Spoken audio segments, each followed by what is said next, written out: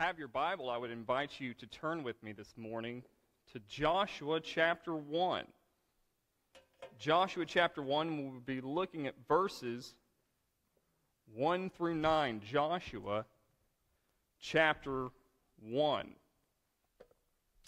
Merriam-Webster's dictionary defines hope as to cherish a desire in anticipation or to desire with expectation of obtainment or fulfillment. Hope is what gets people out of the bed in the morning, isn't it? When you wake up in the morning and you have no hope for that day going anywhere good, you're halfway tempted to just say, you know what, today I'm just not.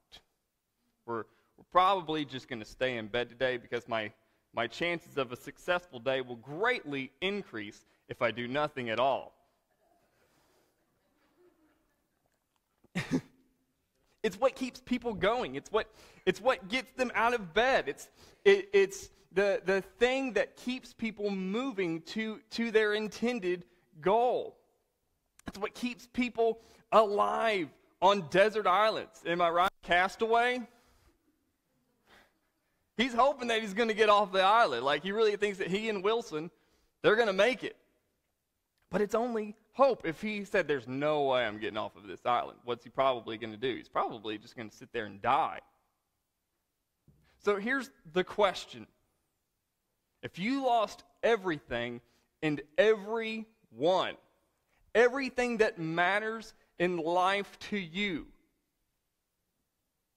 would you still have hope?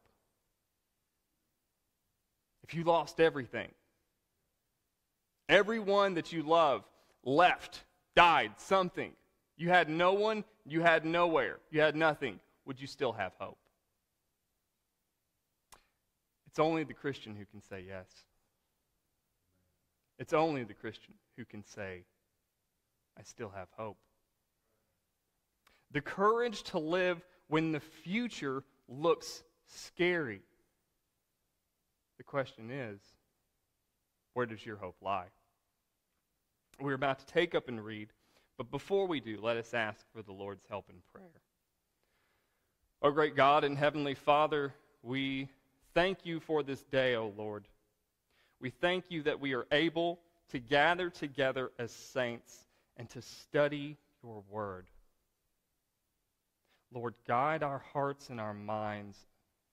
Fix them on you. Give us eyes to see, ears to hear, and hearts to know your word.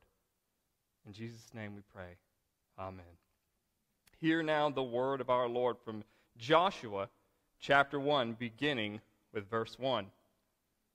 After the death of Moses, the servant of the Lord said to Joshua, the son of Nun, Moses' assistant, Moses, my servant, is dead. Now, therefore, arise, go over this Jordan, you and all this people, into the land that I am giving to them, to the people of Israel. Every place that the sole of your foot will tread upon, I have given to you, just as I promised to Moses. From the wilderness and this Lebanon as far as the great river, the river Euphrates, all the land of the Hittites to the great sea, towards the going down of the sun, shall be your territory. No man shall be able to stand before you all the days of your life. Just as I was with Moses, so I will be with you. I will not leave you or forsake you. Be strong and courageous, for you shall cause this people to inherit the land that I swore to their fathers to give them. Only be strong and very courageous, being careful to do according to all the law that Moses, my servant, commanded you. Do not turn from it to the right hand or to the left, that you may have good success wherever you go. This book of the law shall not depart from your mouth, but you shall meditate on it day and night, so that you may be careful to do according to all that is written in it. For then you will make your way prosperous, and then you will have good success. Have I not commanded you? Be strong and courageous. Do not be frightened, and do not be dismayed, for the Lord your God is with you wherever you go." That is the inerrant, infallible, and inspired word of our Lord. May he add his blessing to it. So the question is, what will the Israelites' hope lie in? What will the Israelites' hope lie in? So up to this point in the books of Scripture, as we're going out through the narrative of Scripture, we've just made it to the death of Moses. Just made it to the death of Moses, back at the very end of the book of Deuteronomy. And as I'm always reading through Scripture, I get to that point and I always get a little choked up, because you've gone through so much with Moses already. And then here he is, his eyes have not dimmed, he's still well off, and he climbs up to the top of a mountain to look into the promised land, but he doesn't get to go in. And there he dies. And you're like, oh, what? Oh gosh, there's what's going on? The patriarch, the leader, the one who has taken them out of Egypt and brought them through the wilderness these 40 years, who has been the one faithful servant in the people of God, who has gone before the people in their stupidity and says, "No, God, don't have your wrath on these people. Don't be with them. Turn your wrath away from them." It's gone. And so it looks like at this point, well, the story is over. But the story is a long way from over.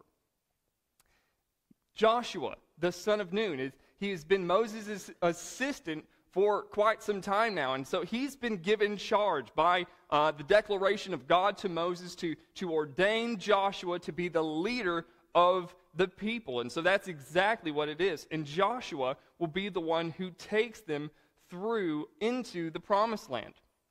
And so he is now the leader. He's commanded to take them, just as Moses had through the Red Sea, take them through the river Jordan and into the promised land.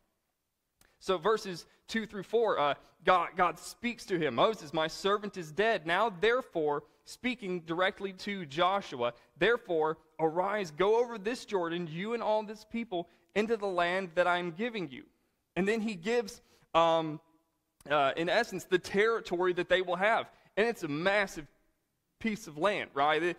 Everything from the Euphrates River to Lebanon to all of where the Hittites are, this big place, it's going to be all of yours. And he marks this out for him. And then verses 5 and 6, he gives the promise to Joshua. He tells him, "No man shall be able to stand before you all the days of your life. Just as I was with Moses, so shall I be with you. I will not leave you, I will not forsake you." Then he gives him a command. "Be strong and courageous, for you, Joshua, shall cause this people to inherit the land I swore to their fathers to give them." So he's just said, like, the commander, the leader, the one who had actually heard from God, who God had given this law, he had spoken directly to him, is gone. Now it's Joshua, and God is speaking to Joshua. Joshua is the new Moses. And he's saying, "Don't worry, I got you. Don't worry, I got you.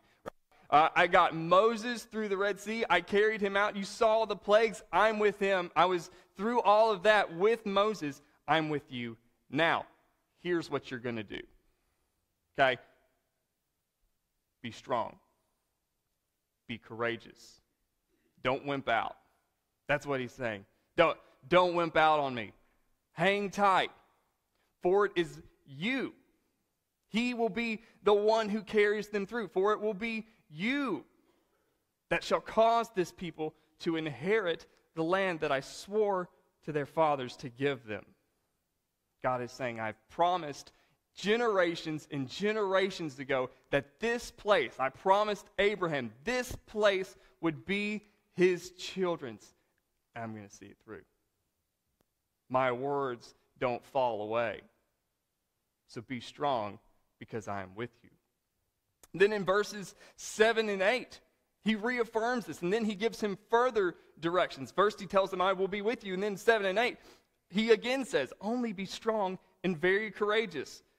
Further, being careful to do all the law that Moses, my servant, commanded you. Do not turn from it to the right hand or to the left, that you may have good success wherever you go. So he's saying, be careful. Keep everything, right? So the whole time they're in the wilderness, what's Israel doing? Not what God commanded them to do, right? Moses is up on the mountain. He's getting the 10 Commandments, and the first several there, have no other gods before me, don't make idols. What were they doing? They were having other gods before them, and they were making idols.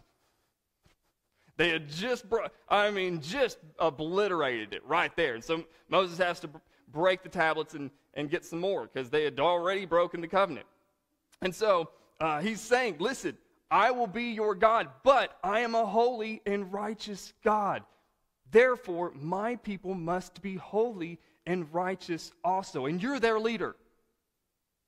You're their leader. You have to be holy and righteous. You have to go before them. You have to be the one who leads them. Therefore, you must keep all the law. He goes further. In verse 8, he tells him how he's supposed to keep the law. This book of the law shall not depart from your mouth, but you shall meditate on it day and night. This book of the law shall not depart from your mouth. This word in Hebrew for meditate, but you shall meditate on it day and night, means to actually murmur. He's supposed to kind of walk around speaking the commandments to himself day and night, constantly saying it over and over and over again. And then he tells him why he's supposed to meditate on it. So that, it's a key word, so that you may be careful to do according to all that is written in it. Again, the word all there is a big boom. Take it all of it. Do all of the law. For in doing this, then you will make your way prosperous, and you will have good success. Now, this isn't so much if you keep the law, you'll get everything you ever want, right? You'll get good stuff, and it'll be fine. No, what he's saying is, if you keep this law, if you obey what is written, then I will make your way prosperous. So whenever the Israelites go astray time and time again throughout the Old Testament, in essence what they're saying is God's not sufficient. God is not sufficient. He's not meeting our needs. That's why throughout the ancient world there were so many deities. And so they would pray to the Baals, and if the harvest wasn't good that year, they would say, well, Baal is not listening to us, so we have to go and worship Moloch. But if the reproduction of their cattle isn't good the next year, they say, well, Moloch isn't taking care of us, we have to go and worship the Ashereth. But God is saying, these are all false deities. You want success, you want me to take care of you, you want me to dwell in your midst, you must be holy as I am holy. Keep my law, and I will protect you. But first, he's speaking to Joshua in particular there. I want you to hear that. Joshua's the leader. Meditate on this day and night. So throughout the law, it's always commanded that the kings, in Deuteronomy 19, a command is given, the kings shall keep the law. They shall be ones who memorize it in order that they can lead the people rightly. He has to meditate on it day and night. And then finally, in verse 9, he gives this question, have I not commanded you? And he has. And this has happened throughout the Old Testament already. In the first 5 books of the Old Testament, he tells them, be strong and courageous. Have I not commanded you? Be strong and courageous. Do not be frightened, and do not be dismayed. For the Lord your God is with you wherever you go. Be strong and courageous. He's saying, don't doubt. Don't doubt me. Don't think that when times get hard that I'm not going to show up. When stuff kind of gets out of hand and it looks like the odds are stacked against you, don't think that I'm not going to show up. Have I not promised you this? Have my words not been fulfilled? Every single thing that I've said thus far, has it not come true? Of course it has, because I'm God. He's saying, don't doubt me. For the Lord your God is with you. He's with you wherever you go. It's an encouragement that God's word has come true. God's word doesn't fall short. So be strong and courageous. Follow the Lord.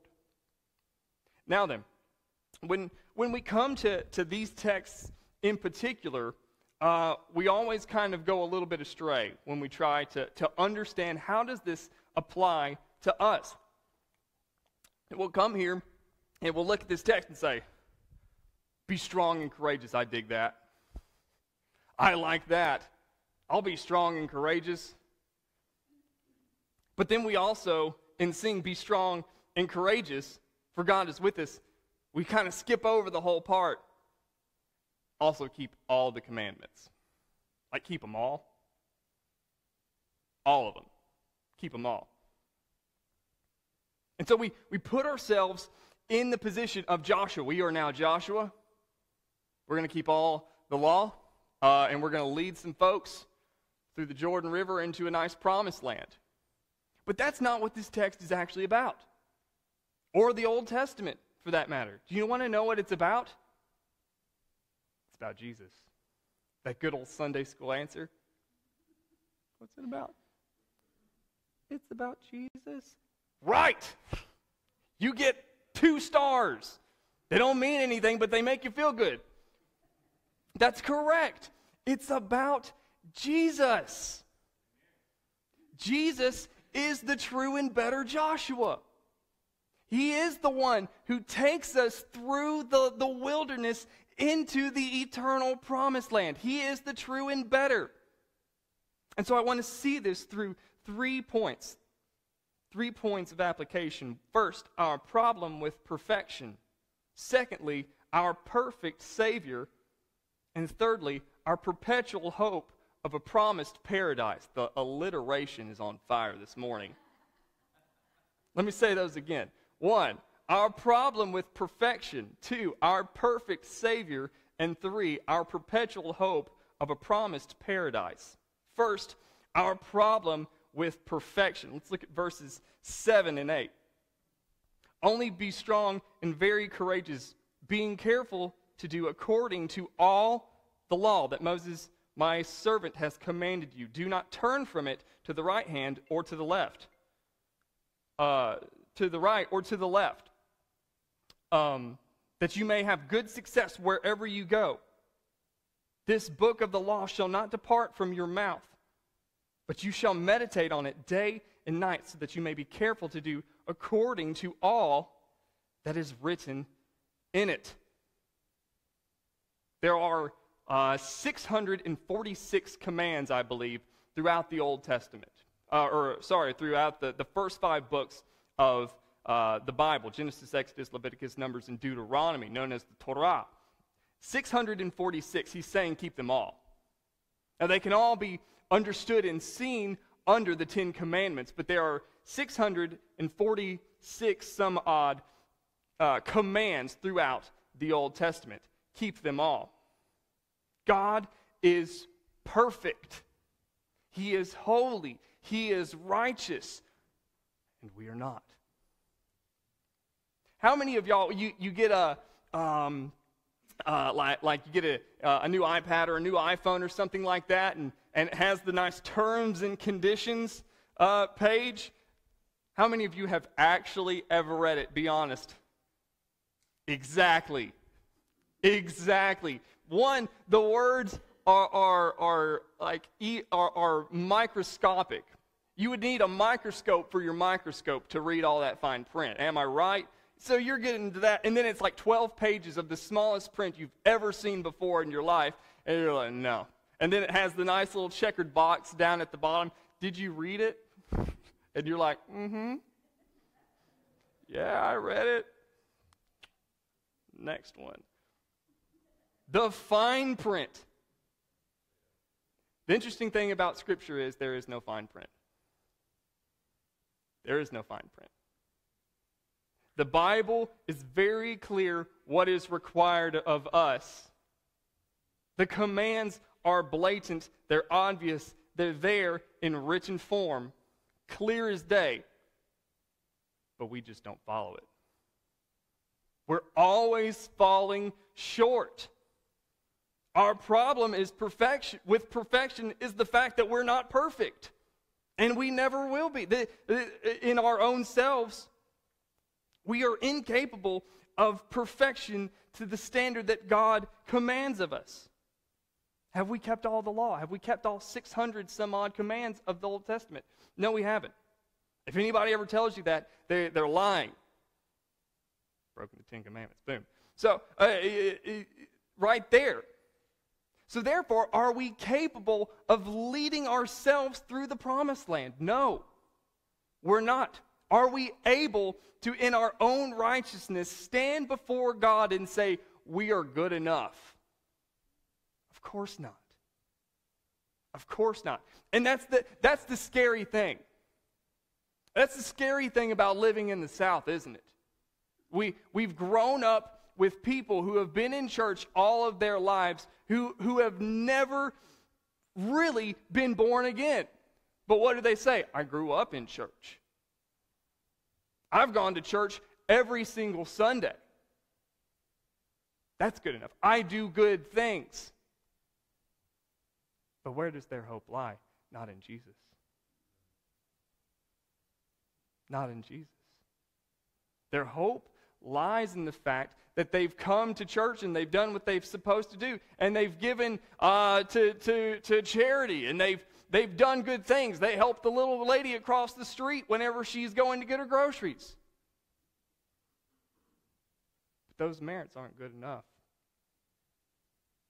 Nothing that we can do is ever good enough to get us to the true and better eternal promised land. That's our problem with perfection. It's for us, it's unobtainable. But there's good news. There's true hope.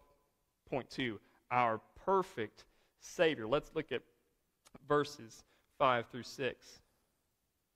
No man shall be able to stand before you all the days of your life. Just as I was with Moses, so I will be with you. I will not leave you or forsake you. Be strong and courageous. Listen to this. For you, speaking to Joshua, for you will cause this people to inherit the land that I swore their fathers to give them. It will be you. What do we need? We need a righteous leader. Someone who is able to actually keep all the law. Our problem with perfection is we're not perfect. But there's hope.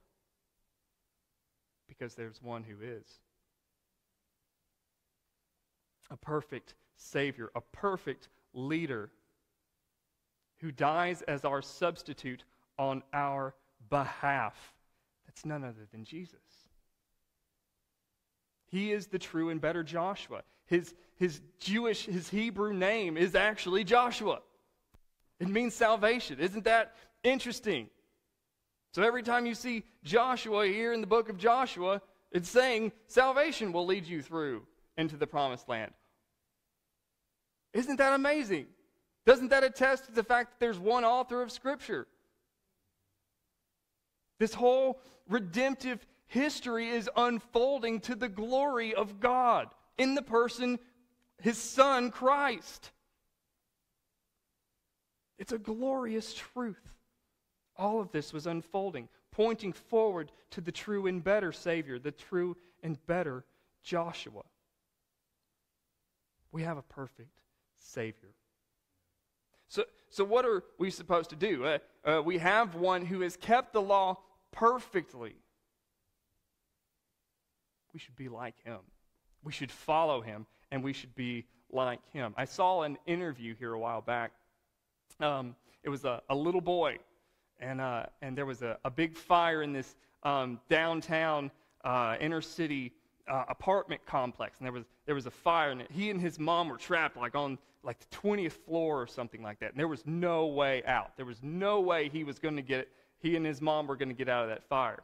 And so the firemen have this big, long ladder. And so they finally get up there. And, of course, the mom's just trying to hand off this little kid. Save the kid, save the kid, save the kid. Well, the fireman saves both of them. He saves both of them. They're freed. The fire's put out. Everyone's saved. 20 years later, that fireman gets a letter from the little boy. And he's like, thank you so much for what you've done. But because you saved me, now I'm a fireman too. People want to be like the ones who saved them, don't they? The little boy had been saved by the fireman, so he said, I want to be like that fireman.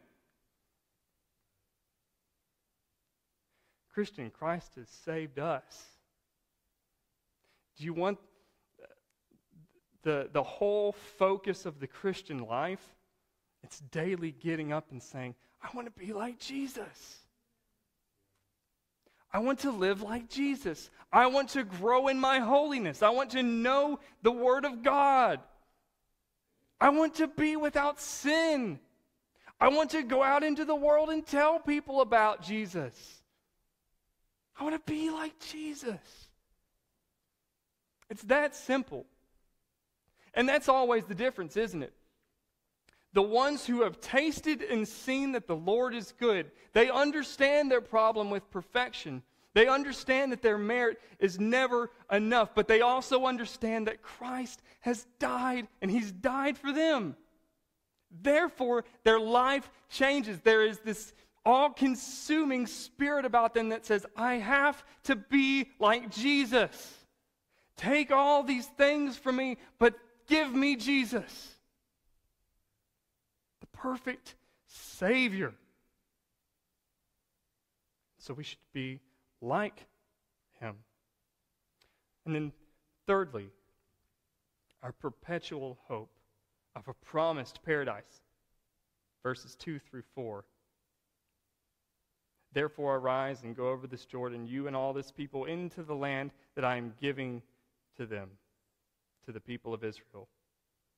And then he gives the space, the perpetual hope of a promised paradise. People live their lives looking forward to something, don't they? Every single day, right? You meet those people, you work with those people who on Monday morning, they come dragging into work.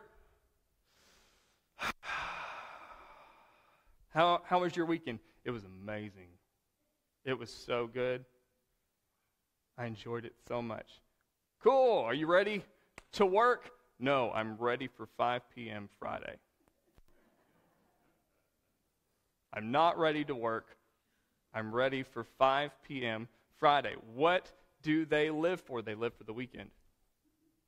Where is their hope lying? It's in the fact that on Friday afternoon, they don't have to show up anymore. They can do what they want. Or the people who live for vacation. Now, vacation's a good thing, don't get me wrong. But people who live for vacation, right? They work 51 weeks out of the year for their 1 week off at the beach. And if they could figure out how to not take the kids, they would do it. They would do it. Okay? If I could just make it to Panama City Beach. They've got it marked on their calendar, highlighted with all sorts of stickers. And the kids roll by and are like, Dad, it's not that exciting. It's like, shh. Yes, it is. This is the greatest week of my life because I don't have to worry about anything. They live for vacation. There are people here who in Murray County who build up all of their vacation days for Mule Day. I can't wait for Mule Day because then I get to spend my vacation. That is their vacation. And so what does their hope lie in? Their hope lies in vacation, in Mule Day. It's great, sure, if you really like double fried Oreos, yeah, I guess it's fun. It's a vacation and a hospital trip all in one. You get extra days off that way. Cool. Their hope rests in things coming. But the Christian life lies in something eternal, something greater, something far, far superior. It's a perpetual hope of a promised paradise. It's an eternity with Jesus, perfectly. The sweetest thing about eternity with Christ, an eternity in the presence of an almighty and holy God, is one, we're there. But two, we're without sin. We're like Jesus. Finally. The Christian life goes and it works to glorify God and to be more like Jesus. And then it concludes, and what happens in this cataclysmic, wonderful time, we're finally like Jesus, without sin. That should stir us up in the morning, shouldn't it? Listen, today might be a hard day, but it's okay because I have another opportunity today to be like Jesus, to point somebody to Jesus, to read the scriptures and see Jesus clearer and better and know him more. And if I don't make it home today, that's okay too. Because then I get to perfectly be like Jesus in our perpetual hope of a promised paradise. The Christian life isn't one that lives for the moment, if you will. The Christian life isn't a life that's even lived for this life, interestingly enough. The Christian life is the life lived in light of the eternal reality. That we get to be with Jesus, and we get to be like Jesus. Therefore, we say daily, what is our hope built in? My hope is built on nothing less than Jesus' blood and righteousness. I dare not trust the sweetest frame, but wholly trust in Jesus' name. That's our hope. What do we do when our future looks scary? Christian, don't be afraid. You can be strong because Jesus was strong. You don't have to be afraid because Jesus took your penalty for you. Be not afraid and be not dismayed. You weren't forsaken, but he was for us. God has come. God has dwelt among us. God has died on behalf of sinners. Therefore, we have perpetual hope. Let us pray. Oh, great God and Heavenly Father, we just have to thank you for your Son. The place where our hope lies is in none other than Jesus Christ, our Lord and Savior. God, you have done a work in us, those who are in him. We can live our lives with a daily hope that your will be done, that you will keep us, O God. We have been created anew, and we can constantly cast our eyes to our eternal reality, that is eternity with you. Guide our hearts and our minds now, O Lord, that this truth might sink deeply, and that we might have a renewed spirit, O God, that even in this time of trial, whatever it may be in each of our lives, O Lord, we have hope. And Lord, if we were to lose everything today, we would still have Jesus. Therefore, we have hope. Help this truth to sink deeply, Lord, that we might preach it to ourselves, that we might come to this Scripture, that we might meditate on it day and night, that your words will be in our mouths and will not depart from them. Send us, O Lord, into the world now. Give us a burden for the lost, that they might have this same hope. In Jesus' name we pray. Amen.